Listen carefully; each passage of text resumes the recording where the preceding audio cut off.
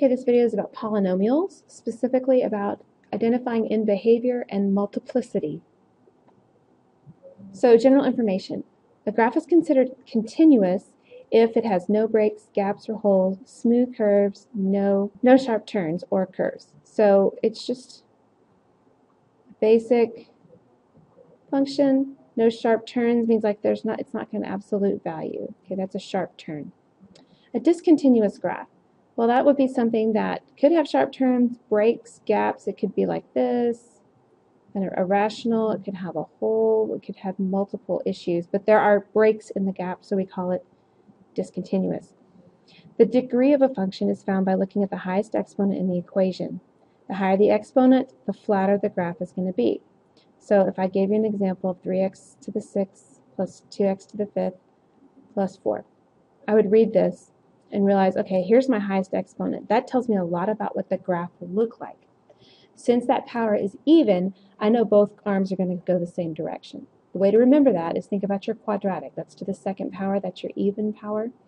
Both the arms of the graph, the arrows, go the same direction. If it's odd, think about your quadratic. They go in opposite directions, okay? That's x cubed, right? So all the odd ones will mimic this. All the evens will mimic this on the endings. The higher the power, the flatter the graph. So if this is a quadratic, this is x squared, then x to the 6th would flatten out more. That's what I mean by that. Okay, something like that. If it was x to the 5th, you know what a cubic looks like. If it was x to the 5th, it would flatten along there some more. So that's what I mean by flatten. The higher the power, the flatter it will be. Leading coefficient test. Now, you look for the coefficient of the highest degree in the equation. The degree and the sign of the coefficient determine the shape of the graph. Okay, so if I go back to what we just did, I think it was like this.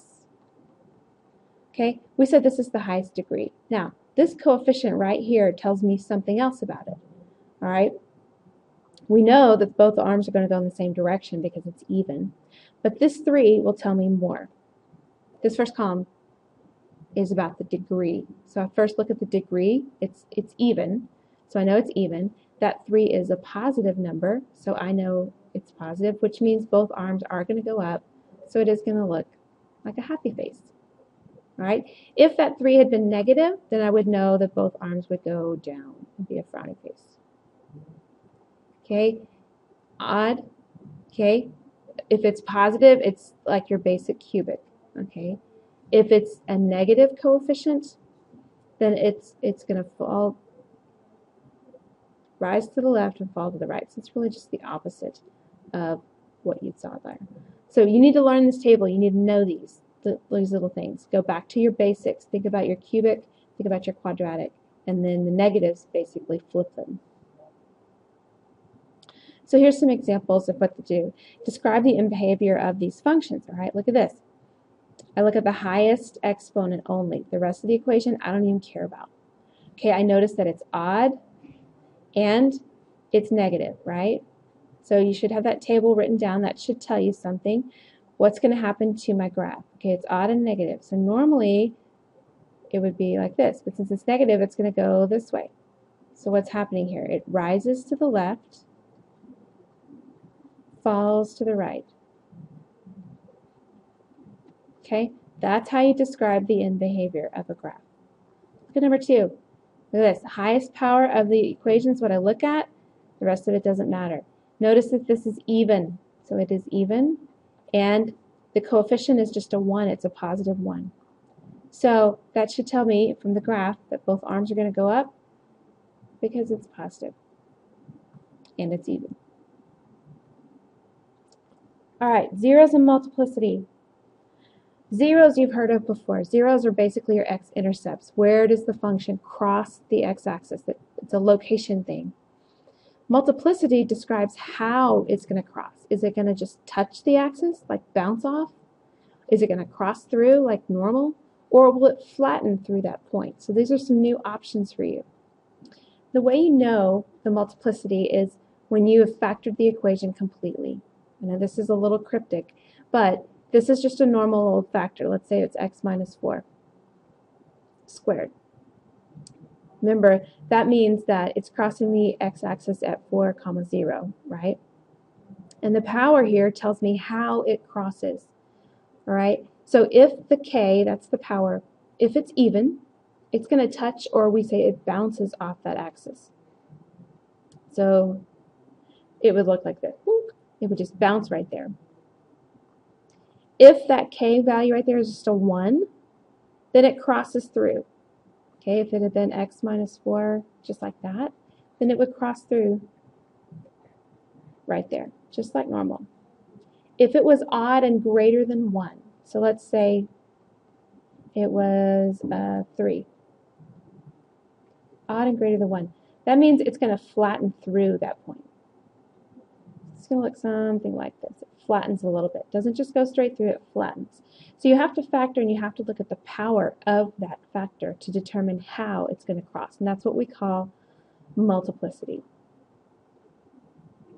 All right, so let's figure out the multiplicity of equations. Here's what you do. These are the steps you always need to follow. First, factor your equation as much as you can. So in this one, I notice, what do they have in common? They have a 2. That first coefficient is -2, so I'm going to take a -2 out.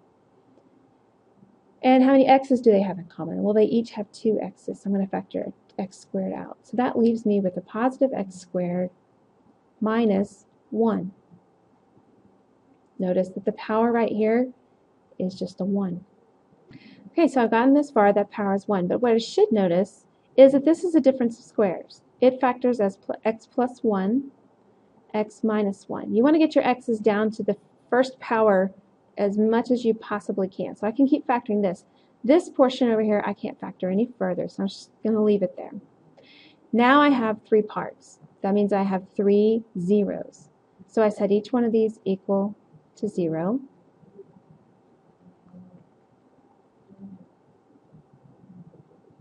Okay, so to find my zeros, I solve it for x. Well, divide by -2, it's still going to be 0. Square root of 0 is 0. So my x here is a 0.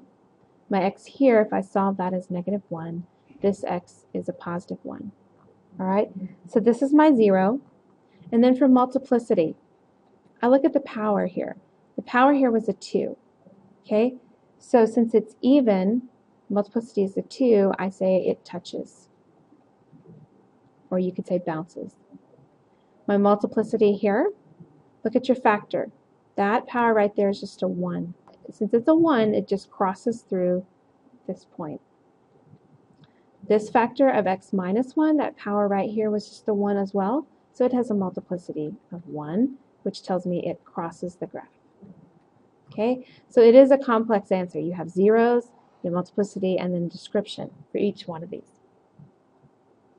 So visually, what's happening here, where x is 0, it's gonna just touch right here. Sorry, touch right there. At -1, it's going to cross, and at +1, it's going to cross.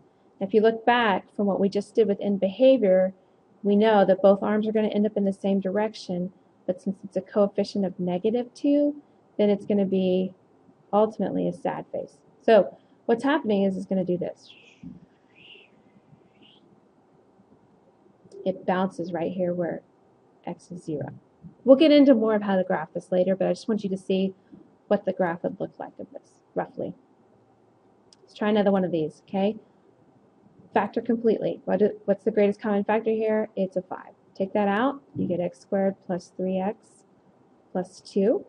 This continues to factor. You get x plus 2, x plus 1, and then there's that 5. Set each of these equal to 0. Well, that's never going to equal to 0, which just means I don't need to worry about it. X plus 2 equals 0. X plus 1 equals 0. Solve each one of these. This, like I said, you can throw that out because it's not even, 5 is not equal to 0. Solve it. X is -2. X is -1. Then I look at the power of each factor. Both of these have just a power of 1. So that my multiplicity is just 1. So it just crosses.